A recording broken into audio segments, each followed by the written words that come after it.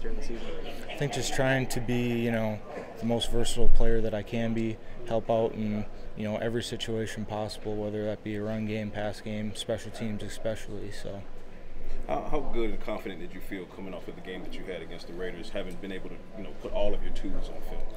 Yeah, I felt really good after the game. I thought I did pretty well, but, there's always stuff you can work on. This is a business and, anything can happen, so I remained optimistic the whole time and, everything worked out the way they were supposed to, in my opinion. So. Can you talk about your path, just really not getting a lot of reps those first couple of games and then making the most of it? Yeah, I was just trying to, like you said, make the most of, every opportunity.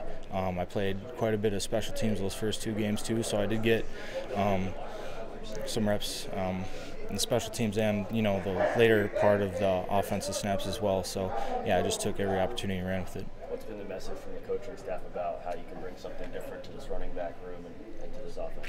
Yeah, I think they like how quick I learned that offensive scheme that we have with pass pro and stuff. Really took pride in learning everything that I possibly could and just try to, sponge up as much information from the vets as possible. So, someone who hasn't watched you play, how would you describe your running style? Physical. Talk more about that. I'm not the fastest guy out there, so I try to run with my weight and keep my pads low and, just keep turning my legs. So. Did you know going in the Raiders game you were going to be that big part of an offense?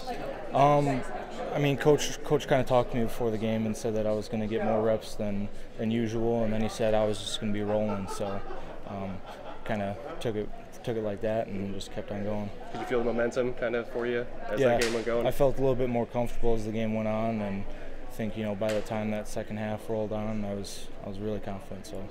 Did anyone tell you like you made it, or did yesterday just kind of hours tick by and you hadn't been brought in and you're? Yeah, it was kind of like that. Hours were ticking by. I was getting a little nervous, and but I was excited at the end of the day. So. You're just like staring at your phone, or what? Yeah. I called my wife, and she's like, "Just put your phone down." So. Or my wife. I'm sorry. Yeah.